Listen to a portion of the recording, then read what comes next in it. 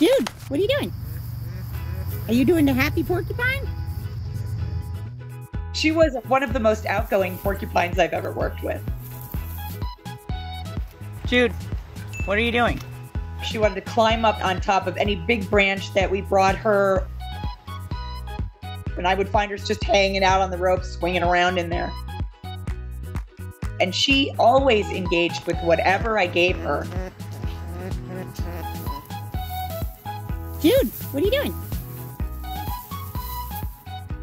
But as a baby, Jude was very, very hungry and a little bit scared. I was given a call by the game warden in my state. He told me that he had an orphaned porcupine that they saw the mother go up into the tree. The baby sat there for 4 days before they finally called someone. And the game warden came and picked up the baby porcupine and brought Jude to me. Are we all better now? All porcupines are stubborn, and Jude was no exception.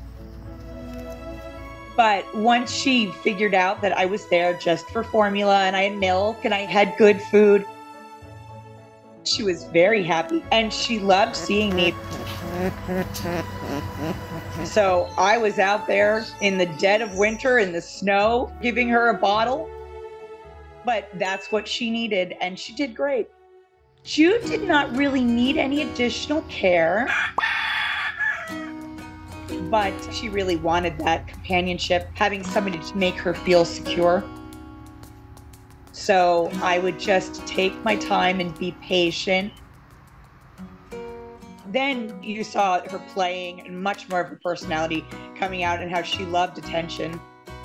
She would just be spinning around over and over again and she would stomp her feet. I mean, even an icicle, anything that she could do, she loved to play. So she knew, oh, this is good. And to start associating me with happy, friendly thoughts. But unfortunately, with the state where I was, they had set a new rule that we could only have them for up to 180 days.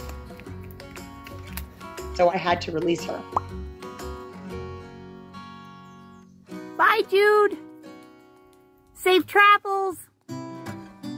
She was like, all right, I'm out of here, and walked into the woods and then way up into a tree.